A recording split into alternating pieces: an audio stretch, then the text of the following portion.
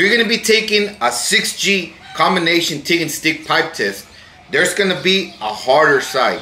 And that's because most of us are right-handed and some of us are left-handed, right? So if you're right-handed, this side, on your right-hand side, will be kind of a little bit more difficult than on your left-hand side. And the reason for that is this. When you're going on your left-hand side, you get to have your right hand on the bottom side, right? And you can come up and you can see pretty clearly. But on the left-hand side, it's a little bit different, because if you're not left-handed, it'll be awkward. Your hands are opposite to each other, so you gotta cross them. Now, these are some of the ways that I see guys do, and I'll tell you which is the one that I use. So there are some guys that are very talented and very gifted, and they can weld with both hands. Some guys will actually weld this side with the right hand, and when they have to go to this side, they'll get their left hand and they'll continue going that way. They don't struggle. Me personally, I can't use my left hand for nothing. Other guys, what they'll do is they'll go ahead start, but they'll look in through the bevel.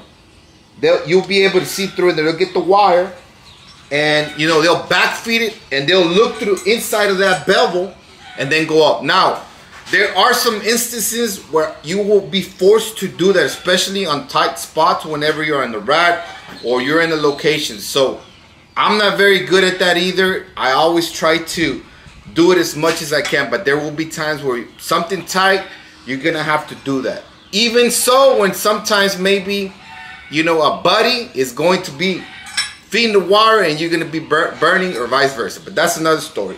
Now, the other method is the one that I use. It's a little bit uncomfortable, but it's not that bad. So all you're gonna do is you're gonna get your wire inside, and all you're gonna do is you're gonna be welding like this. It might be a little uncomfortable at first, especially when you're first starting out, because like I said, your hands are crossed. But it's just a matter of adjusting. If you don't work for a long time and then you make a test, you'll probably be sore from your backside. But again, this is what I use, and I always start on my tougher side, which is this side right here.